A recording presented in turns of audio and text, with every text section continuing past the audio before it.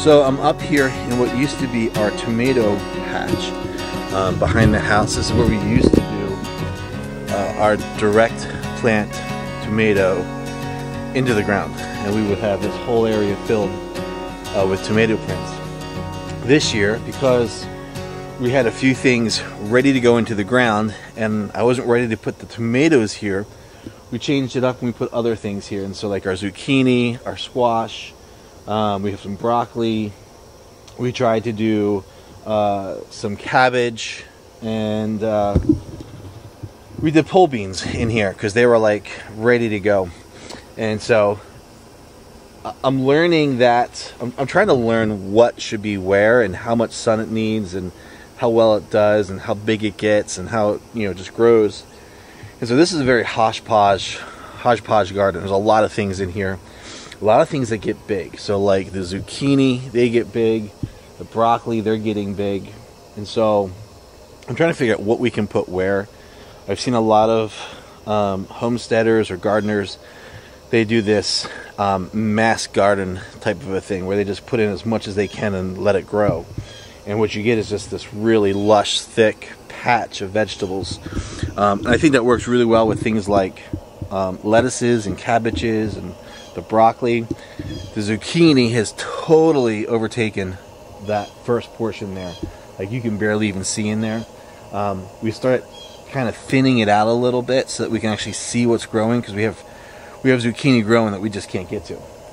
But we start thinning that out, and I think that's been helpful. The broccoli this year has not done very well. Yeah, we have insects that just love our broccoli leaves, and in this location they are annihilating them.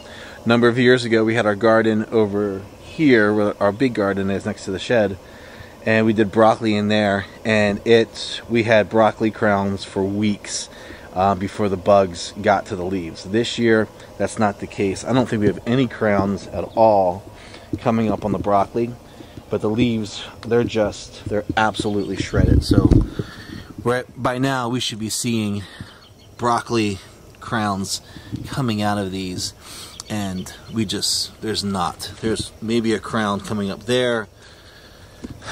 Yeah, nothing coming up there, but you can see these things are just being annihilated.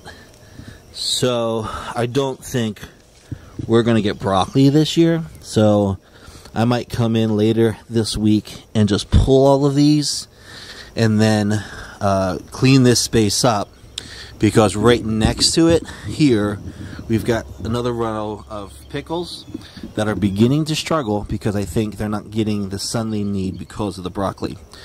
So if we want to see these thrive, I think we need to get rid of these. The other reason is we now have cabbage that's doing fairly well. I want to make sure that we get cabbage here. Sorry, I was pointing the wrong direction with the camera. We want to see these little cabbages do well. So I think we're going to pull all of this, take it on down to the chickens, and just let them have a field day, because they will love eating all of this broccoli. It'll also give us space in this garden for this plant, which is a watermelon plant, this little guy here, which is a watermelon plant, and where's the other one? There should be three. The other one, I don't know what happened to the other one. Oh wait, 1, 2, 3. There they are. 1, 2, 3. So we're gonna let these watermelon grow. It'll also give us space to do something with this other patch of cucumbers, because these are doing really, really well. And like I do with the cucumbers in the bigger cucumber patch, we want to see these grow up, not out. And so we need to come in here and get all this cleaned up. But there is a nice cucumber there. And like I said, these are the Super 8s. They're supposed to be really long and slender. So we've got one growing in there. We've got this guy here that's probably ready to get picked. And we've got a lot of flowers, a lot of starters coming in. And so we'll give this a little bit of attention, try to get this growing up, and see what we can do with them. So